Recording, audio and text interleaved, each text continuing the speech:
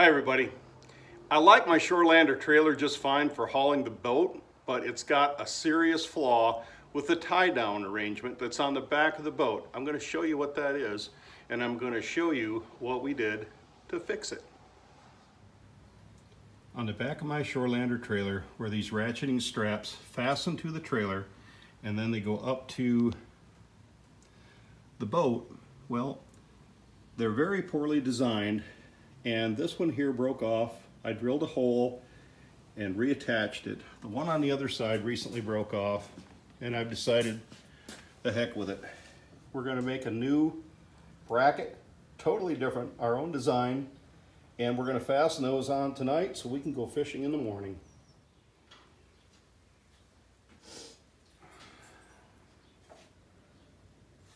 So Mike made these brackets for me. Mike, how did you go about making them, and you designed them, and tell us what went into it?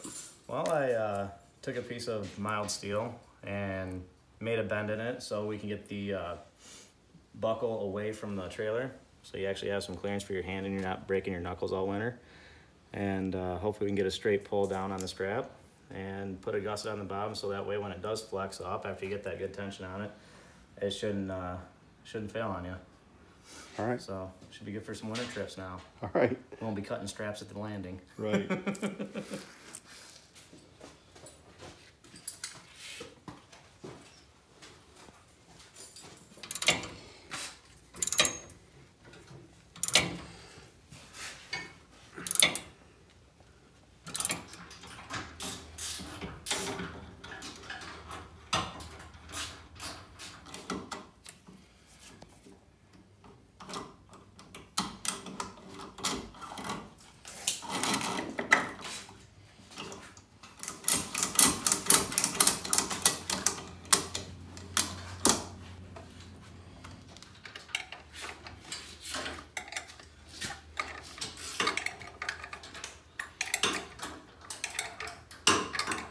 Well, Mike, looks like it's a perfect fit. All right, I'm glad you're happy with it.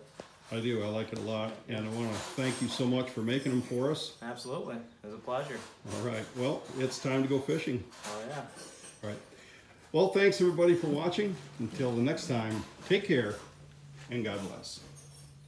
Good job, Mike. That really looks professional.